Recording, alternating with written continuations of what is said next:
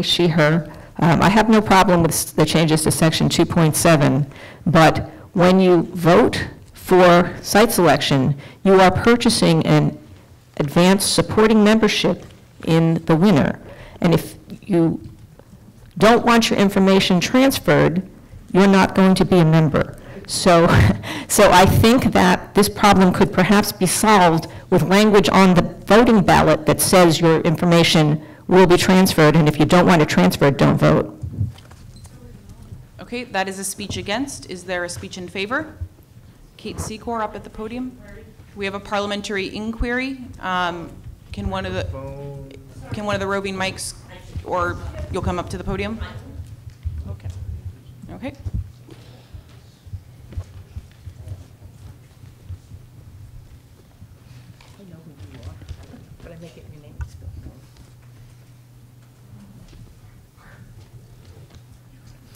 Elspeth Kovar, she, her, in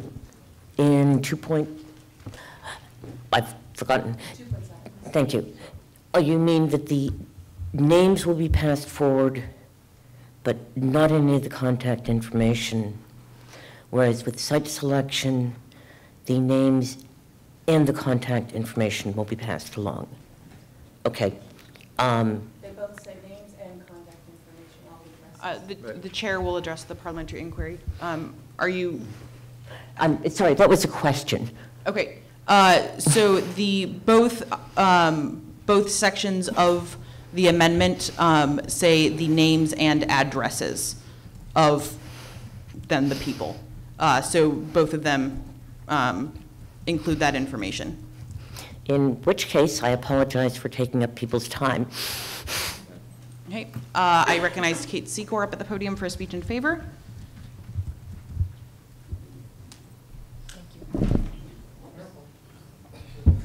Kate Secor. One moment. Oh. We have court issues. All right. Yes, everything's fine. I want to check.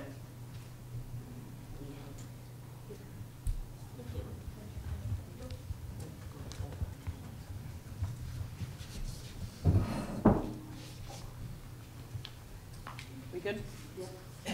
Okay. Everything's still on? Great. Yeah. Okay. Well, I absolutely agree with Perry Ann that this does allow people to choose to not give their contact information to a con that they have purchased a membership in. One, it's not our job to keep people from being stupid. Two, as we are currently written, we are non-compliant with the law. As far as I'm aware, if we don't ask for that permission, we're not allowed to do it. So if we ask people for their permission and say, if you don't do this, you're giving up your membership, please don't do that, we become more compliant with the law, and that's just overall a good idea. I do agree that if people don't tick the box, they're going to be in trouble, but that's their problem. Thank you. That was a speech in favor. Is there a speech against? I will remind people to wait until after I have finished asking if there is a speech against to rise. It's not a speech against. Oh, I'm sorry. Are you? Move to divide the question? Yes.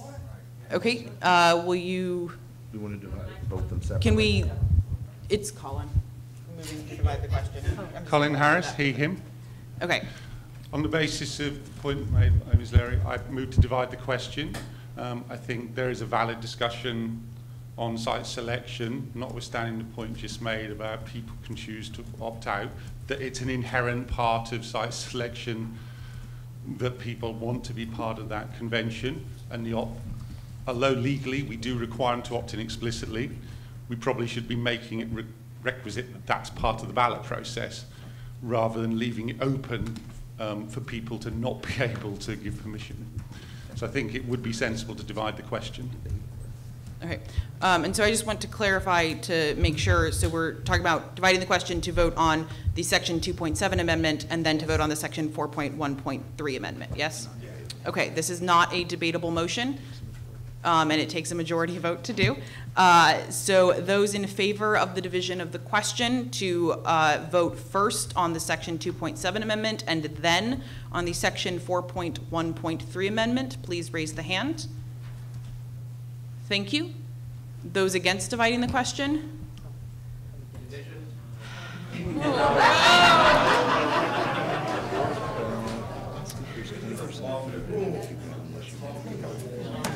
One moment.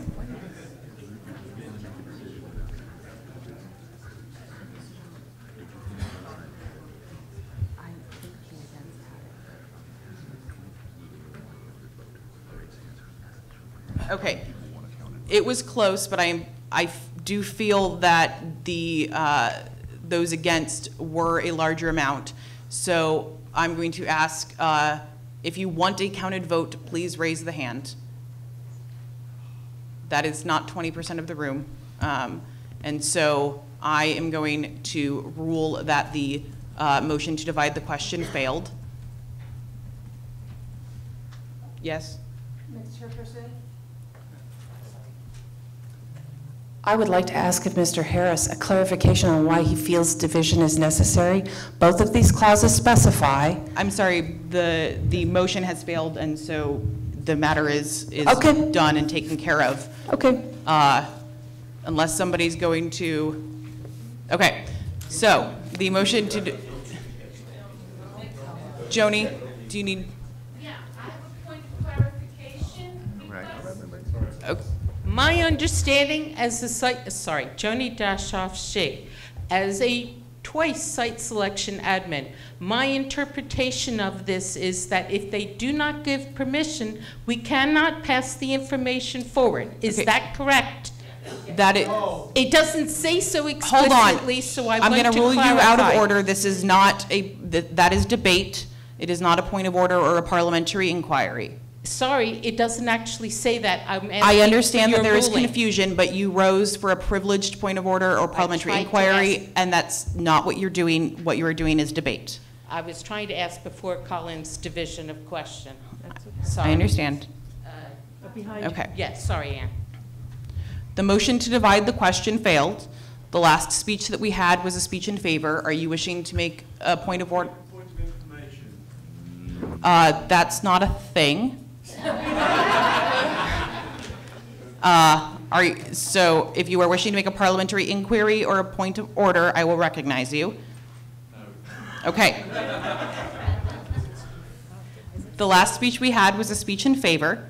Is there a speech against? Yes, Renee, up at the podium.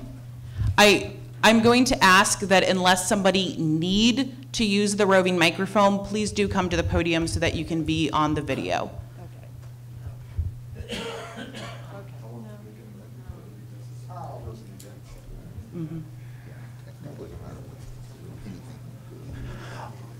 I move to change addresses to Please contact. state your name. Oh, Renee Walling, he, him. I move to change in both clauses addresses for contact information. As you know, for all we know, in 5 or 10 years, people will use something else that doesn't have an address and some other thing, but that is still contact information, and we won't have to play catch up that way. Okay. So the motion is to amend both of the sections of D5 to strike out addresses and insert contact information. Second. I hear a second. How are we doing on time? We actually still have plenty of time. Okay, great. We have plenty of time. Okay, is Renee, you already basically spoke in favor of the amendment as part of making it. Is there a speech against? Seeing none, is there a speech in favor of the amendment? Jovan at the microphone, or at the podium? As the person who wrote this up, I'm perfectly amenable to Renee's proposed amended wording. Thank you. That was a speech in favor. Is there a speech against? PRK? I moved to a question. Okay, the question has been called. Is there anyone still wishing to speak? Seeing none, we will move to a vote.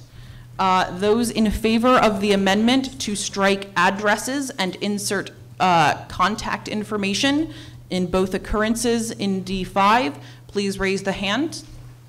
Thank you. Those against? And the amendment passes. Where are we on time? We have like a minute on each side. Okay. So the last speech was a speech against. Is there a speech in favor of the now amended motion? Seeing none, is there a speech against? We have Wallace up at the podium.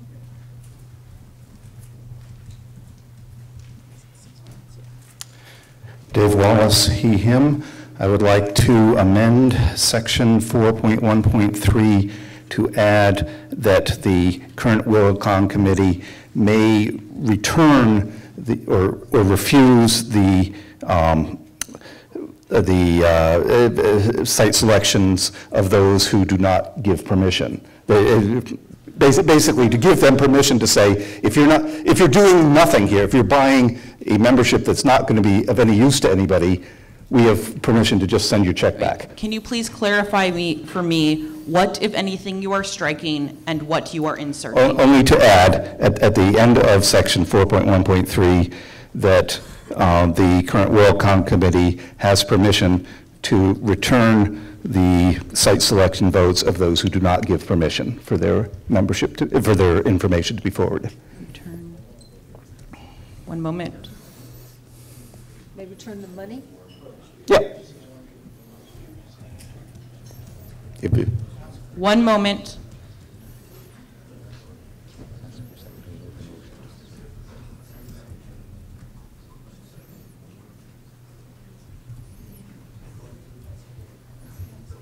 Okay, so what I have is, I will ask the room to come to order, please.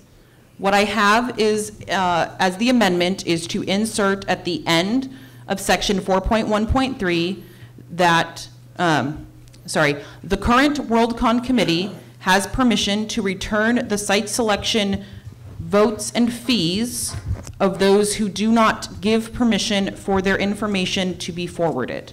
Is that? Yes. Okay. Is there a second? Second. Okay, I have a second. Would you, one moment.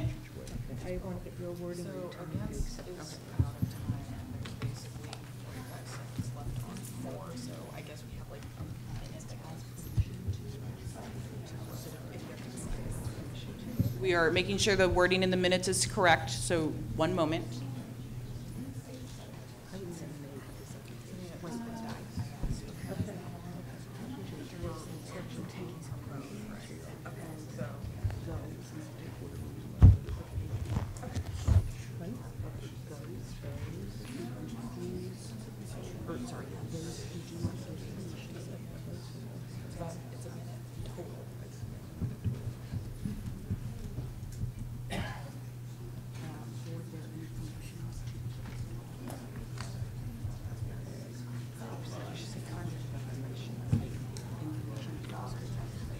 I'm going to ask that we clarify. I said in my clarification of the amendment that it was their information to be forwarded. I'm going to, if no one has a problem with it, say contact information.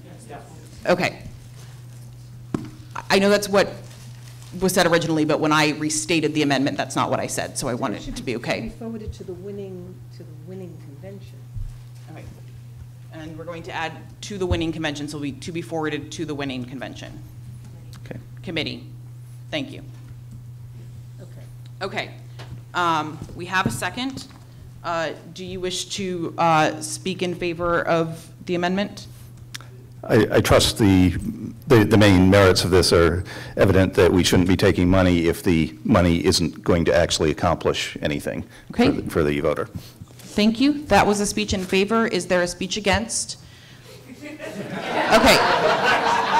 One moment. I would like everyone to please sit back down, and I will remind you that I am asking you to wait until I have asked if there is a speech against to rise. Not partway through the question, but until I have finished the question. Now, is there a speech against? Okay. I am going to call on person whose name I don't remember. I'm sorry. Clark at the podium microphone. Can I get your badge? Go ahead and make your speech, and then, or that works too. Clark Weirda, he, him. And the only point I'll make is that the vote, the payment for the vote has the effect of determining the outcome of site selection. So it isn't that it has no value at all. Thank you. That was a speech against. Is there a speech in favor? Seeing none. Are we still good on time yet? We have like 40 seconds. Okay. Is there a speech against? Okay. I will recognize the gentleman at the back with the yellow card. If somebody can bring the blue roving mic to him.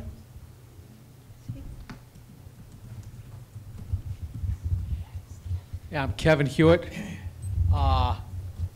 I don't think we should be requiring people to not be stupid. If they want to give a donation to the winning Worldcon committee, I think we should allow that, because that's essentially what they're doing if they refuse to let their information be transferred. They're essentially giving a donation to the winning committee. And I don't think we should be prohibiting that or requiring the money to be refunded or the vote not to count. That's all I have. Thank you. That is a speech against. Is there a for in favor as well? Okay, we are out of time. Is Joshua? I move to extend debate. Joshua Kronengold moves to extend debate. How many minutes? How long? How long? 3 minutes. Three? 3. Pick an even number, please. 4 minutes. Okay. Is there a second? Second. Thank you. The motion before us is to extend debate by 4 minutes. All those in favor, please raise the hand. Thank you. Those against? The motion to extend debate does not pass, so we will move to a vote on the amendment. So the amendment before us is to add the current Worldcon committee has permission to return the site selection votes and fees of those who do not give permission for their contact information to be forwarded to the winning committee. Those in favor of the amendment, please raise the hand. Thank you. Those against? And the amendment fails. Kate Secor, are you wishing to make a point of order or parliamentary inquiry? Motion to amend, Ms. Chairperson. Yep. You can make a non-debatable amendment as we are out of time. If you will please move to the podium microphone. I know you know, I just want to make sure everyone else knows. Kate Secor, she, her pronouns. Mixed Chairperson, I would like to amend the section 4.1.3 to change who have given permission for that data transfer to who have not opted out of that data transfer.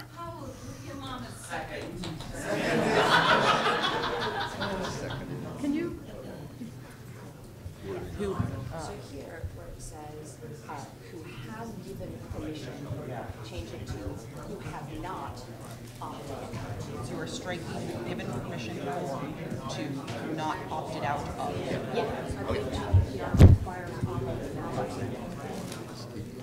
Debate. That's right. The GDPR requires that's a debate.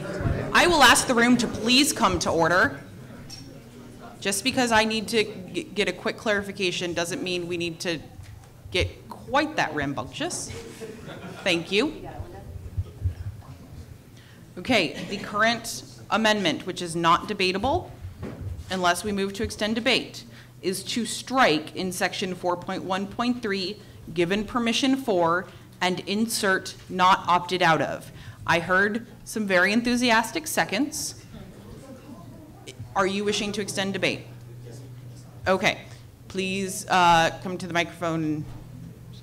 I recognize you at the podium microphone. Sorry, that was too casual.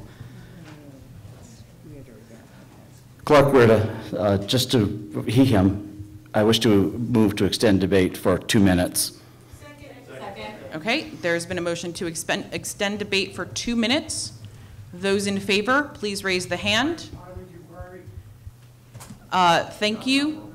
We cannot do that while voting. Sorry, I raised before you called the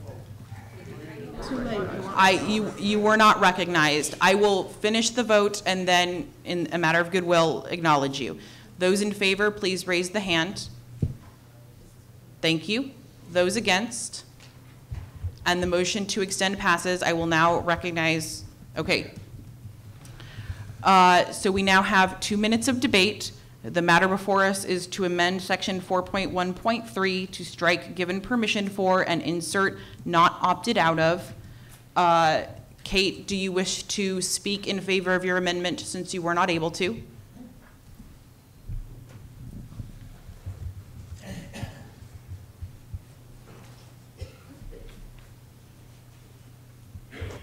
My name's Kate Secor. I use she, her pronouns. I can't speak to the European law. I don't know the European law. The American law allows for opt-out communication if you are in a transactional relationship with the entity from whom you are opting out. There is a very strong argument to be made that participating in site selection voting is initiating a transactional relationship with the winning committee. So I think that making it opt-out prevents people from being accidentally stupid in the ways that people are worried about, and increases the likelihood that people will understand what's going on, because people actually read things when they're the kind of people who care about this sort of thing. Thank you. That was a speech in favor. Is there a speech against? I will recognize Todd Dashoff at the podium microphone.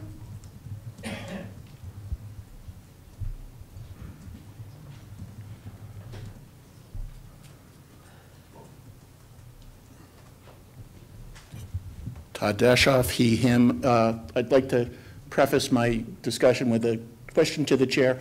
Is an amendment in order at this point to the amendment? No, an amendment to the amendment is not in order. All right, then I'll just make it as a point. I note that section 4.1.3 does not contain the language that is in section 2.7 regarding permitted by legal law. So we may be setting ourselves up to be requiring the committee to do something that is prohibited by legal law. Thank you. Local law, I'm sorry. That was a speech against. Are we on time? 20 seconds. Okay. Is there a short speech in favor? I recognize Don Eastlake at the podium.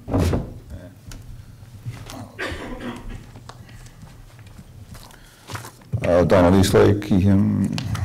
So I don't mean to make things more complicated, but I've been thinking about this.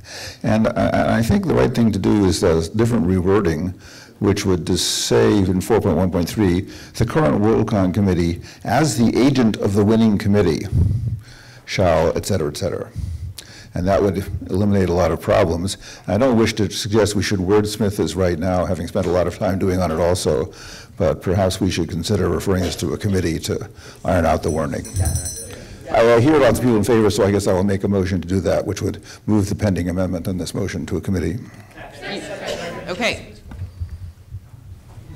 I'm sorry?